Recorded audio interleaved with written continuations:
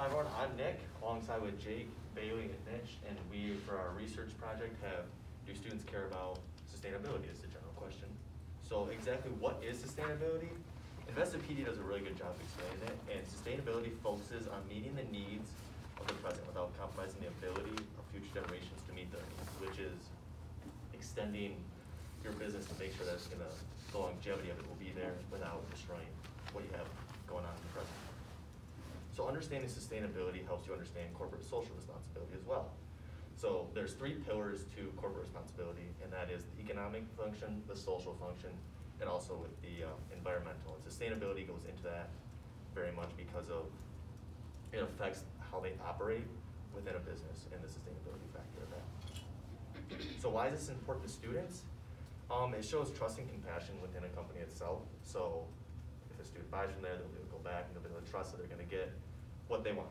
Also makes people makes people feel good about themselves, about that they're helping out, that they're watching out for the environment, they're helping themselves and others around them. Also inspires employees to unite communities to come together. So why is it relevant to the consumer? Like I just mentioned before, it's going to help you out in the long run. It's going to help the environment. It's going to keep you around. For non-consumers, it's a big factor because of what it could do to the products that you purchase. If you're not careful, if you're not cautious on what you're buying, then it could potentially change what you were buying and the price of it. For businesses, it gives you the competitive edge. So comparing to a business that is not watching what they're doing, like for the corporate social responsibility, it will skew people away. And also for the future, that's what sustainability is about. It is about keeping the future and making it go on. So our hypothesis is when college students have more positive attitudes towards advertising sustainable products, the students are more willing to purchase a sustainable product. And with that in mind, our research goals are just our college students more likely to buy from a sustainable company. What products are they more worried about? Is there a certain kind? And then also, what businesses how could they improve themselves on the advertisement or just the products they're selling themselves? All right, so he had said, yeah, like in like the first slide, our research question is, do students care about like buying sustainable products? But more specifically, we're looking if the students are more inclined to buy these products, and like off like a few of the studies that we had found, millennials like were saying that they want like to have more brands that are for like sustainability, as well as a few studies that had like shown that like the Gen Z like population, 50 to 100% of them say that they want more of these products. And we were also looking at if students like care if like the products that they're getting are like coming from a company that practice like social like responsibility. And we had found that a few of the studies had shown that 20% of the Gen Z like population they like want more with like the business, like the ethics and sustainability. And we had also found that 90% of like the consumers will purchase a product that is sustainable from such like a company that practices responsibility. So how do we want to execute this? So with our survey, what we were looking for is we want to get 95% of good data and then that 5% of bad data that we've been talking about all semester. And then who's going to be surveyed for us? What we're looking for is mainly students within the Midwest, graduating high school seniors. We got current college students and recent college graduates.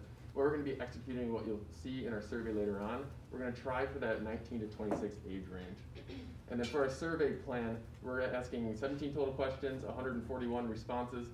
We have students in the Midwest like we were just talking about, and we want all participants to be over the age of 18. So how can people access our survey? We're going to send it out via direct hyperlink and have sent it out via direct hyperlink on Twitter, send it out on Instagram, Facebook, send it out emails, text messages, really however we can get this survey into people's hands, even putting it on university-sponsored landing pages. So as for the sample plan, as Jake was saying, we did distribute it throughout campus to any student in the Midwest, graduating high school seniors or recently graduated college students, through email as well as social media. Why did we do that? We wanted to focus on students in the Midwest because we feel like their buying behaviors are going to be different from kids out in LA, Florida, the East Coast, because of the demographic, psychographic, and behavioral characteristics that these students display. So students were, or participants were presented with one of two of these condition images. One being the made from 100% recyclable materials, and one just a Nike shoe brand. And they were asked questions based on that. So our survey had 5 questions on all of them were a bipolar Likert scale varying between likelihood of purchase, whether they were happy or sad on seeing the image that was shown, whether they would recommend this brand to a friend. And the demographics we were looking at were age, gender, education level, income levels, employment, marital status, and race, as well as zip code to figure out where those students were coming from. So, time for the fun stuff. So, survey demographic results. We had those 141 responses. Out of that 141 responses, we had 25 non-responses / ongoing responses. Who knows, they may go on forever. So, out of those responses, 93.2% are either current or recent college students. That means they're either in college, participating in it, maybe they're dual enrolled, or just got their degree. So then 50% of those students are below the poverty line. It's an important statistic to know while we're looking at the next results. And then 57% are employed currently.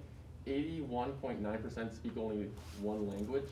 73% identify as single, and then 83.8% are those ages between 19 to 26. So an analysis of the result. So for our first t-test, what we did is we had our dependent variable is kind of the attitude towards the condition, those pictures that we just showed you. So either they were shown the image where they have the trusted shoe brand over 40 years, or that sustainability image. So it came out to be about 51% were shown the trusted image, and 49% were shown the sustainability image, even at about 50-50. So those that saw the sustainability image were happier, and those who saw the control image were not as happy. That was outlined within our results by a higher mean for those that were seeing that sustainability image, and a lower mean and a higher standard deviation for those that were shown that trusted image. And then we did run a one-way ANOVA, which showed us a significant difference in images and purchase intention. It gave us a p-result of 0.035, which showed our results were significant. And then a correlation, we ran it as our dependent variable was the purchase intention to make the shoe, and an independent variable was that attitude towards purchasing that shoe. And we did see a strong positive correlation between happiness and purchase intention here within our correlation test. So why does this information matter to us? Sorry. No, there we go. Wait, no. Go back one.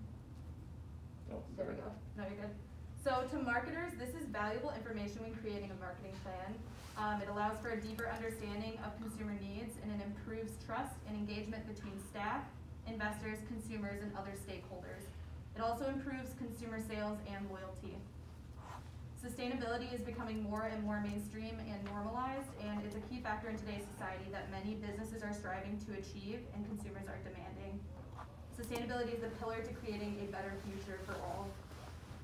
Humans rely on resources for business, general activities outdoors, and survival, and ignoring sustainability can lead to exhausting those natural resources. Just look at the state we live in Michigan. We are surrounded by 5 Great Lakes. We are living by the largest system of fresh water on Earth. The Great Lakes alone accounts for more than 90% of the fresh water in the U.S. 1/10 of the U.S. and 1/4 of Canada rely on our fresh water from our lakes. And the Environmental Law and Policy Center is constantly fighting to protect our lakes from invasive species, oil, and blocking industrial pollution. Sustainability is key to protecting our home, the Great Lakes. Environmental quality, let me go back for a second. Environmental quality, as I touched on before, leads to the quality of life and those that come after us. It's our responsibility to speak up and make individual changes to keep our land and air clean. And there's also financial gain. EDIE Newsroom reported that improving a company's sustainability and overall corporate social responsibility leads to extended return on investment and increased profitability. So as a marketer, this is something that we should be concerned and interested in. So here's the catch. A survey conducted by the Harvard Business Review found that 65% of surveyors said that they did want to purchase purpose-driven brands that advocate for sustainability. However, only 26% of those people actually go through with that purchase. So as a marketer, what can we do to get through that intention-action gap? We can use social influence by creating informational campaigns and recruiting someone that people trust in the community that will lead people to joining in the sustainability movement. The Harvard Business Review found that telling online shoppers that other people were buying eco-friendly products led to a 65% increase in making more sustainable purchases. You can also collaborate. Collaborating with a nonprofit that promotes sustainability or responsible use of the outdoors would be beneficial, such as the National Park Foundation, Trout Unlimited, or Protect Our Winters. This would not only bring in consumers who support those movements, but also would appeal to new consumers who see that you stand with nonprofits. I don't know if you guys are familiar with Hydro Flask, but Hydro Flask did a collaboration with the National Park Foundation and created a line specifically that created color schemes, and that's a cool way to incorporate sustainability within your brand as well. And in using emotional appeal and rational appeal would be another one. Hope and pride are incredibly useful in driving sustainable consumption. Consumers are likely to engage in a behavior when they derive positive feelings from doing so, and making it known to consumers exactly how much impact their action will have will cause more self-efficacy. What effect will this purchase really make on the environment? A strong message that communicates the local impact can be extremely powerful in reaching consumers. So as for our research question, we can accept it.